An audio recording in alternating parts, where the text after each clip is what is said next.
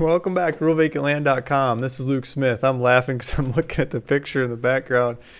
I thought I'd pull up a toilet because I got some land where we can have composting toilets. And this isn't a composting toilet. This is a waste a lot of water toilet, water and paper.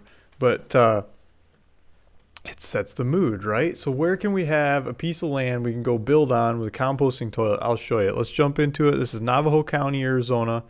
And I'm asking $799 for this property. $799. It's a little over 3 acres. Let's play with the maps. So I got the maps set up here, zoomed into the property. There's a little road on the western side of this thing, so we can go here. You know, you could drive up to it. This looks like, you know, you probably want 4-wheel drive to get through these little washes and stuff this road's on. Does not look like your Toyota Prius kind of road. This looks like I got a truck and I know how to use it kind of road. So you drive up to it and there's some bushes, juniper trees on there. I mean, you could probably drive a school bus in there if you went slow enough. You just go, you know, putzing along, take different routes till you get back there. When you get there, and then it goes from this road to the wash, goes to the center of the wash. A little over 3 acres. Let's zoom out. I'll show you where we're at in the world. So we got Taylor and Pine Top over here. If we go Snowflake, not Pine Top. What am I saying? Snowflake's a town over here. Snowflake, Taylor. South of there is Show Low, Pine Top. And there's Home Depot down here. There's Walmart up here. There's fast food, gas stations, banks, post office. I'm not sure there's a hospital, but I think there's some medical centers, like ASAP or what do you call it? You know, emergency kind of medical kinds of places you can go to. There's Ace Hardware. My local Ace Hardware closed. I used to go there all the time. I never figured out how they really made money selling nuts and bolts, but yeah, there's one just around the corner. So when you need the right plumbing, there's the nut and the bolt and the right screw to put your place together. Ace Hardware right there, really close to the property. So in a previous video, I was mentioning something about buying the property while you're standing on the property. And I was wondering if there's good data out here. I pulled up Verizon. Verizon had just their basic data.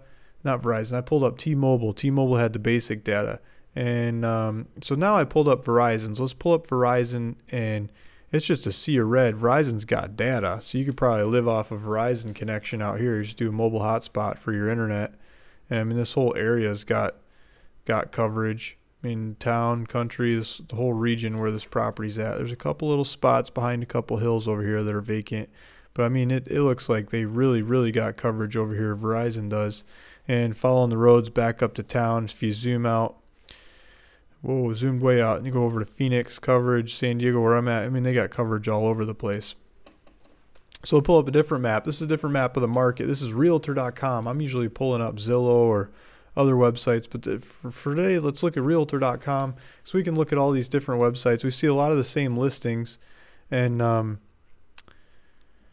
you know, if mine were in there, which they should be, mine would be the cheapo, but mine are reserved for you guys. You guys have found the cheapest ones in the area, and you followed them back where they're coming from. You're swimming up the stream, getting to RuralVacantLand.com, and that's where we got the cheapest land. So I'm asking $799 for this property that I've got posted right now, and I've got the market pulled up in the area. So this is the same area we're just looking at the property. The property's in here.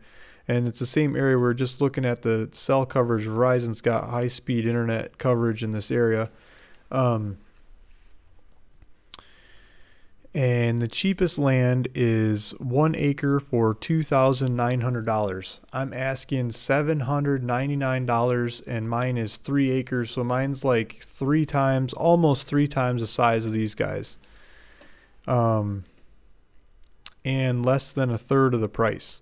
So I think that's a good juxtaposition to be in. I think mine will probably sell before theirs, and that's the point. That's why I price them this way. That's the idea. So here's another one: $4,000 for a quarter of an acre, $4,000 for a quarter, $4,400 for a quarter. Yeah, just a bunch of different. The prices go up and up. These are small properties. The prices go up and up. Mine's a little over 3 acres. So there we go. We got the cell phone in the area. We got the cheapest price, and we got land that you don't have to build a septic tank on. And so if I go back to this this picture here of the toilet, that was my main point. You can drive up to this land and you can move in with an RV, and I think you can stay for 2 months without doing any regulatory stuff. That's my understanding. Please check with the county and verify what your understanding of their rules are. But my understanding of the rules is you can go in there for 2 months without setting up a septic system. And then if you go from there, they want you to set up a septic system, so you have a plan to get rid of a plan and a place, way to get rid of the poo. And you got to get a permit, and you got to dig, and you got to bury the thing, and you got to make it go down and stay down, right? The other way of doing it is you could use a composting toilet, which is usually like wood chips or shavings, and you do your business in there. You add some more chips or shavings on until you got a bucket full of them, and then you go dump the bucket somewhere. You compost it, and that usually works pretty well. So there's that way works. And then with the black water from the house, the stuff that comes from the sink, the stuff that comes from the dishwasher, the garbage disposal, like those kinds of things, that water, you've got to have a plan. So if you make a plan and you log that plan with the county, the plan requires that you get that stuff underground. I think it's like 4 or 5 feet underground. Please go read their paperwork and talk to them and ask, but it's got to be buried. Like it could be under wood chips and stuff. I mean, it doesn't have to be fully, go read their rules. You just get a pipe, send that stuff down that pipe and get that underground. Get the plan, get it set up, and then you can do it without a septic tank. So you don't need a full-on septic system. The other plumbing from the house, from like your shower and your sink water and that kind of like wash your hands sink, that can go into the yard and water trees and plants, grass, whatever you got going on, cactuses or something. So you can do that. You can get by on the cheap with this kind of land. $799 land, really cheap, easy land, and then you can go make it your own by cutting the other corners, the other hurdles that a lot of places put in front of you to developing the land. So if you're interested in that, go take a look at this one, talk to the county, navigate your way through the rules on your own. I'm just giving you some pointers. And my phone keeps ringing and ringing. I got to get off and grab this call. Talk to you guys in the next one. Thank you.